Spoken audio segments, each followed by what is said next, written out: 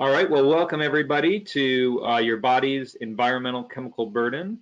This course is approved for 1 hour in continuing education units, AIBD, NARI Green, Certified Green Professional, BPI, non-whole house, among many, as well as AIA, Health, Welfare, and Safety, HSW, which may make it applicable for your state-based design or contractor license. My name is Brett Little. I'm the executive director at the nonprofit, the GreenHome Institute, and I will be your moderator today. And our session is going to be learning more about environmental chemical exposure to toxicants and discover resources potentially to avoid future exposure while simultaneously accepting responsibility for the role we all play in doing this. And I want to thank, number one, first, our top tier sponsor for this, Panasonic. Very exciting news here. They, through their brand new Cosmos system that just came out, was a Green Builder Media Sustainability Award winner of 2020, just announced last week at IBS show. So make sure to check out that whole thing. But this whole idea of the Cosmos system is very exciting. It's smart ventilation technology that runs at really low ventilation, really low energy, and then ramps up to remove pollution in your home, in your client's home, through new builds and wirelessly through retrofits. So how does it work? At the top left there is a system that is a smart home system that communicates throughout the home, detecting pollution such as VOCs, particulate matter 2.5, carbon dioxide, and humidity. And then when the pollution is detected, it communicates with the Whisper Green bath fan that you've hopefully installed in one or many of your bathrooms for your clients. Then that exhaust fan ramps up even more to exhaust the pollutants if they're nearby. And then simultaneously, the Whisper Fresh Select, which is a either ducted or separate standalone fan there on the bottom left, starts bringing in more fresh air into the house or multifamily project to exhaust those pollutants. And then also, if you install the Whisper Hood there on the bottom right, the system communicates directly with that to then say, well, the pollution is near the kitchen or maybe you're cooking, and then let's exhaust it through the hood range fan that way as well. And that Whisper Hood goes through different iterations all the way up to, I believe, 390 CFM. So it is a modulating system. So that's how these are all interconnected, working together to continuously do smart ventilation with your clients, which is very exciting. We think is the future for ventilation. Now, if you're interested in incorporating either their IntelliBalance for ducted or Whisper Comfort energy recovery or heat recovery ventilator systems, you can do that eventually with the Cosmos system. That will be there to both replace the bath fan and the especially the inline fan. So you can do smart ventilation also with the energy savings of the ERVs. So very exciting stuff coming out here. Go to Panasonic.com, Cosmos Healthy Home System, to learn more about that, and we hope to be doing some sessions on that as well. We also want to thank our second sponsor, Serve Smart Ventilation. Now, basically, you're going to take what I just talked about there with Panasonic, but you're going to bring it to another level. Instead of the ERV exchanger core, the Serve uses a high efficiency heat pump to exchange energy become incoming supply and outgoing air. And so that does conditioned, comfortable air that unifies the home instead of dragging the exterior rooms away from comfort. So this Serve is also detecting pollution in the air, smart ventilation. It's been around a lot longer, but it has that integrated heat pump in it. And it has filter access panel that's really easy to get to for both indoor and outdoor air filters, and accepts up to MERV 13. So you can learn more about that for smart ventilation over at Build Equinox. All right, well, very excited here to have Cindy Clement on. And just real quick, I don't often get to meet all of our speakers all the time in person because it's webinars. And so I was very fortunate to get to actually meet her in person the other week at an awards event, and just very thrilled to talk with her and do that. So I wanted to put that out there. But she is an adjunct lecturer for the graduate level course, Functional and Integrative Medicine at Eastern Michigan University. And among her decades-long training in holistic, alternative, and complementary integrative and functional medicine, she holds a master's degree in nutrition from Eastern Michigan University. The board certified nutritionist and is accredited as a master certified health educator by the National Commission for Health Education Credentialing. So she is the author of the international best-selling book here, Your Body's Environmental Chemical Burden, a resource guide to understanding and avoiding toxins. And I have one of those books here in my hand today, and we're going to be giving it out to one of you lucky attendees, as we often do at our sessions. So stick around for this entire session, and at the end, we'll take a survey of who's here and do a drawing. And if you're here with us, we'll be announcing your name, and we'll be sending the book out hopefully tomorrow or Friday. So with that, Cindy, I am going to pass it off to you. And I, again, thank you so much for doing this and joining us. It is absolutely my pleasure. And oh my goodness, after this presentation today, people are all going to want these whisper ventilation systems and this serve ventilation system. So, oh my goodness, this is terrific. Love it. Love it, love it. All right, hold on. I'm on the wrong view here. Let's go to the right one. There we go. Now, does that look good to you, Brett? Do I have the column with the questions and answers showing on your screen, or is it okay? Nope, it's just your slides, so you're good to go. Okay. Thank you. Excellent, excellent. Hello, everybody. Thank you for taking time out of your lunch hour, or maybe if you're on the West Coast, you're having a cup of coffee this morning. But it really is such an honor and a pleasure to work with GreenHome Institute on this webinar, because truly my passion is sharing this very important message on the body burden. And I will say this might not be the most uplifting webinar that you've ever attended, but the information I'm presenting, it's real. And this I'm going to arm you with information that helps you safeguard yourself, safeguard the people that you're building for and designing for, as well as ways to help our planet, which is in such a mess. And Brett did a great job, introducing who I am. So we won't spend much time other than just visit my website when we're finished with the webinar, or when you get a moment, because I have a lot of educational information there, as well as little clips from what is in that book. Also, links to my social media, because some of this information can be a little overwhelming to learn. So if you follow me on social media, you'll get a little tip every day, something that you can implement in your life, in your work, that can help to make it a little bit safer. Now, how this all came about was in the fall of 2013, I had attended a lecture and heard the term body burden. And it wasn't discussed back then what this was as important as it is today. And I walked away from that webinar wondering, now, is this burden that they're talking about, this body burden, is this an emotional burden that people are carrying? Or is this all this excess body weight that people carry? And I wasn't quite sure.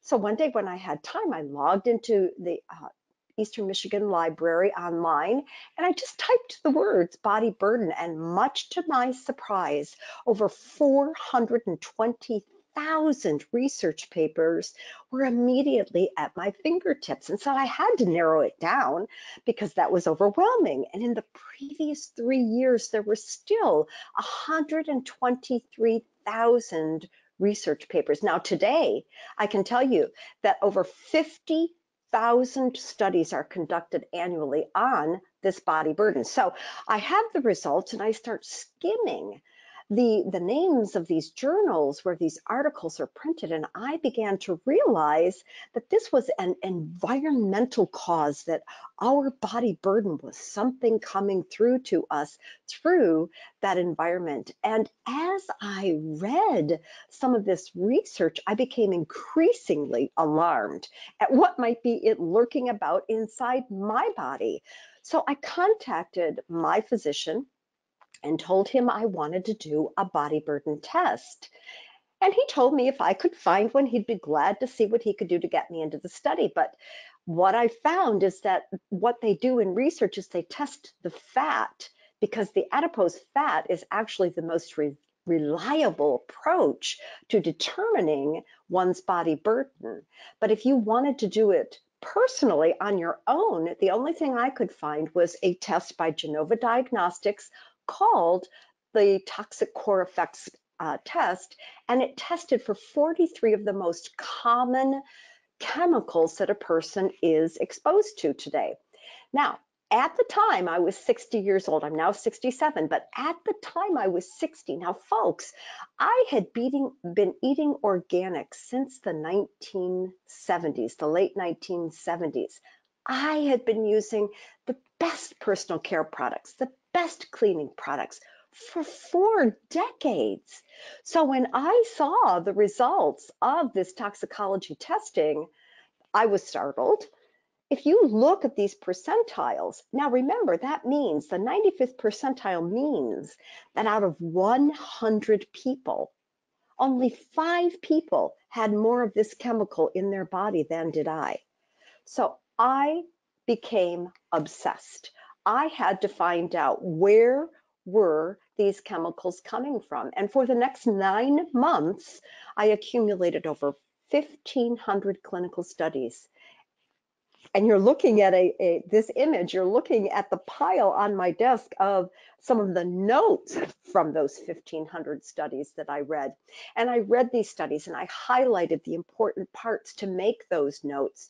And at the time, I had been lecturing quite extensively across the United States. So most of this reading was done in airports and airplanes and hotels.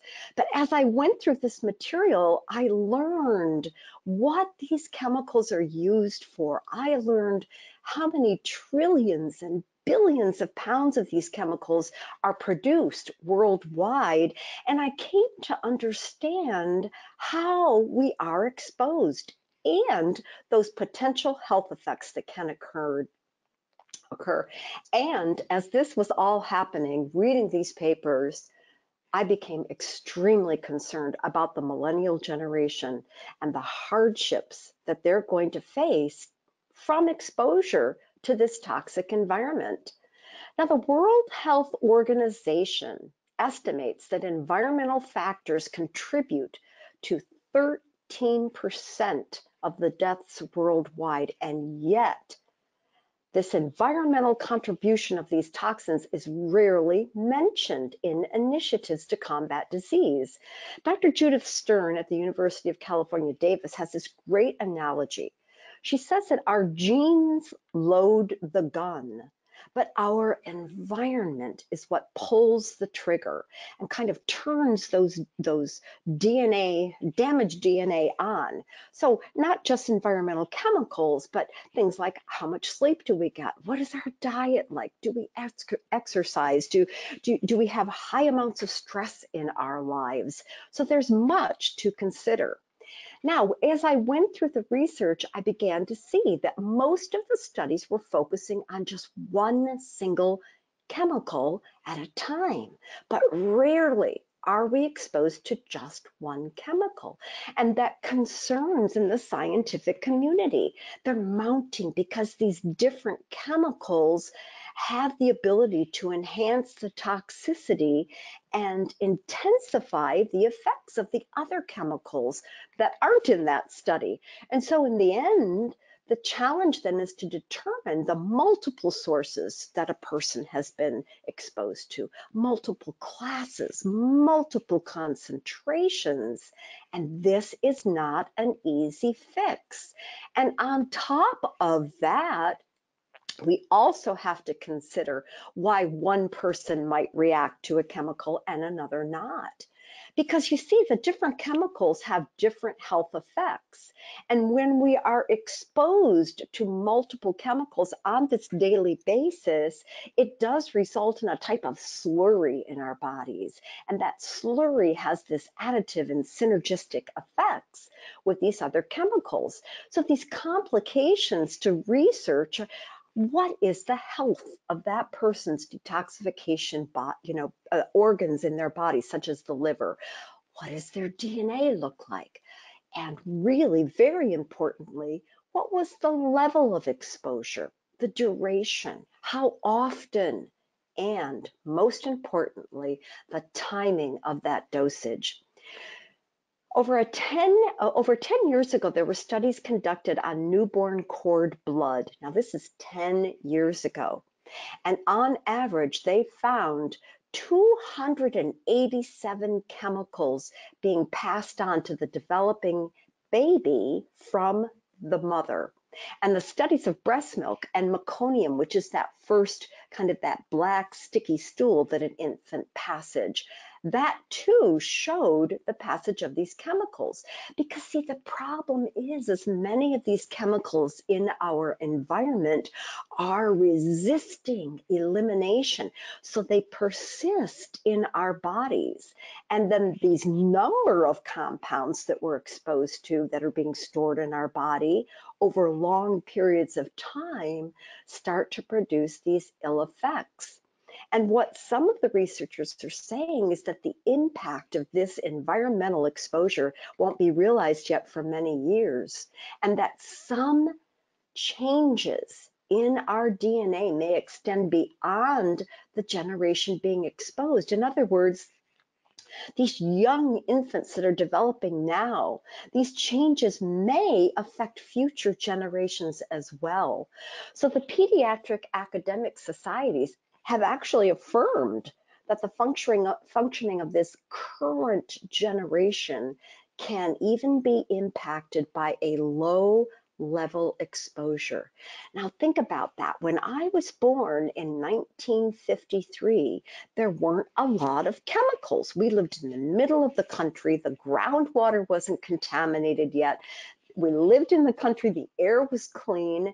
The foods didn't have as many chemicals added to them or pesticides. So when I was in the womb, my mother didn't pass these chemicals on to me. Maybe a little bit of DTE or DDE or DDT, but certainly not what these children are getting today, not 287 toxicants. So I'm not over the threshold, but when a baby is coming in with that many chemicals already in their tissue, they can be impacted by even a low level exposure. So meanwhile, in Spain, they have this amazing program going on. It's called the Helix Project, and they're looking at prenatal exposure in these infants through their developing years. And what they mean by that is through adolescence, because the goal of this project is to better understand how this chemical exposure is going to influence future disease. In other words, how it's going to pull that trigger on the DNA.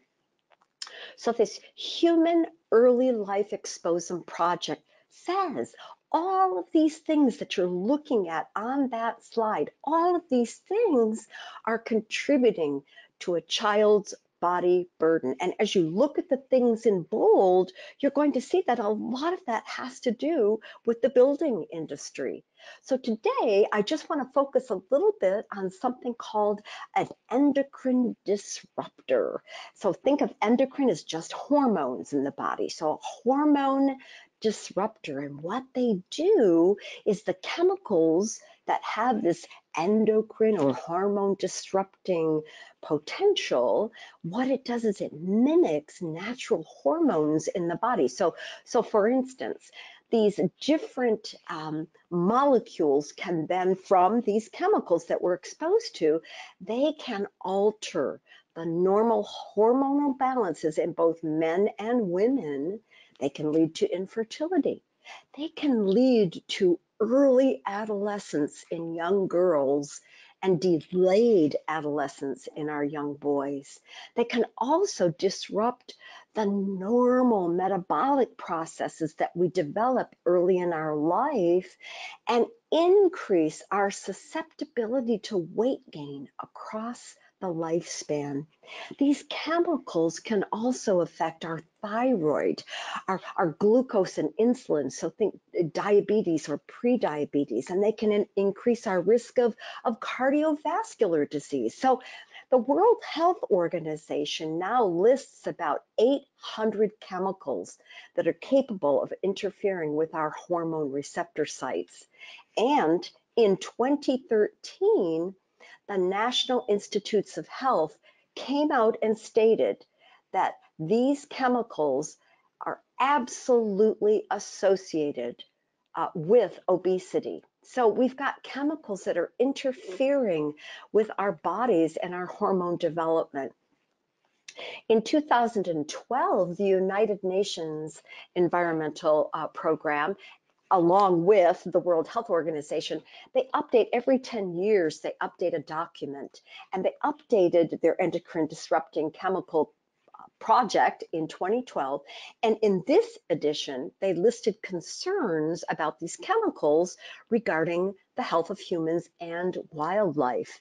And in this document, they talked about how 40% of the men in certain countries have low semen qualities, and that penile malformations have increased over time in baby boys, as have non-descending testicles.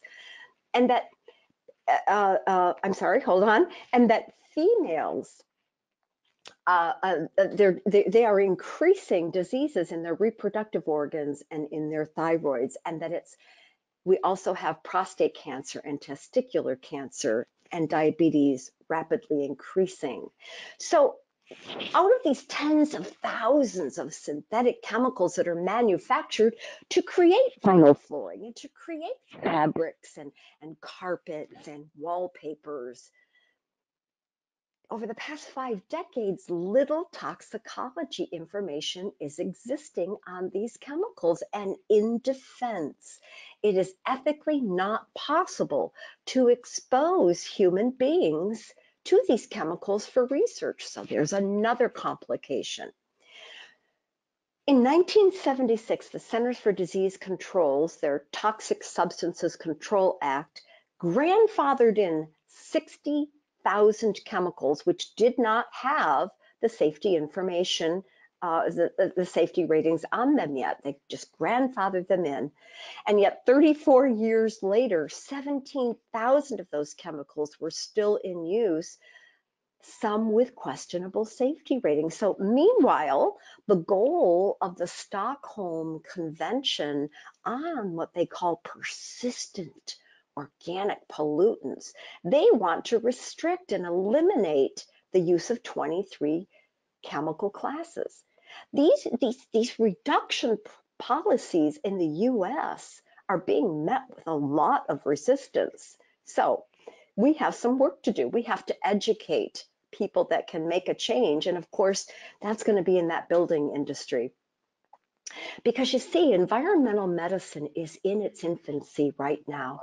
Many of the clinicians are not aware of the science behind this toxicant bioaccumulation, nor are they aware of the related health consequences. So let's take sick building syndrome, for instance.